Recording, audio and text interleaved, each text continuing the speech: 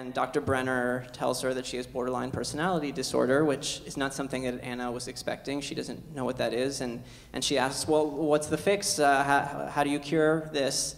And Dr. Brenner says, there is no fix. It's treatment, but it takes time, and it's going to be something you have to live with for the rest of your life. And this is her trying to process what that diagnosis means.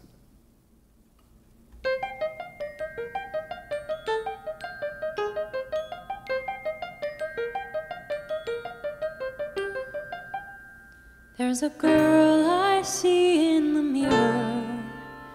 I touch her face and my finger traces her eye.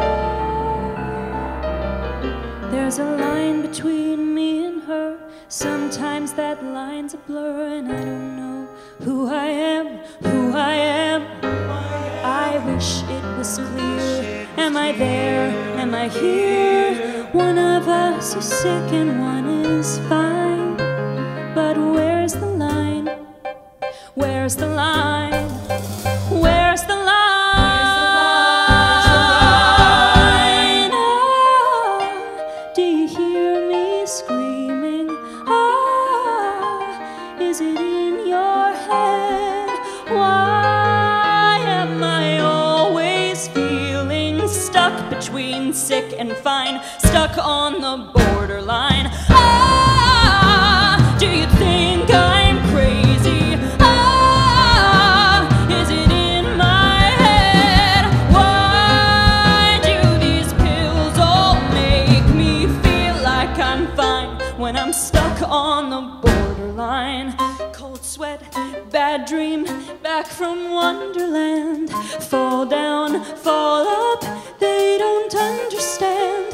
One cut, just one, just to let it out slowly. Helpless, stop, you can fight it, just try it, just try. Do you see me bleeding? Ah, is it in my head?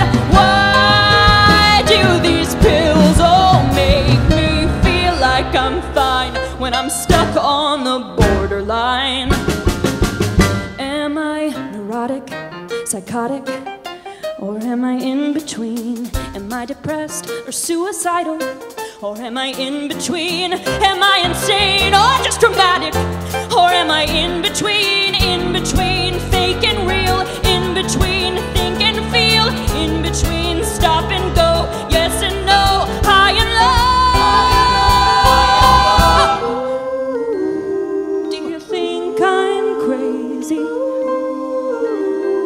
Are you in my head? Why do these pills all make me feel like I'm fine when I'm trapped on the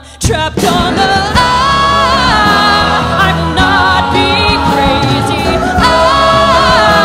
No, it's in your head. I don't need pills to make me feel like I'm fine, free from the borderline, free from the borderline.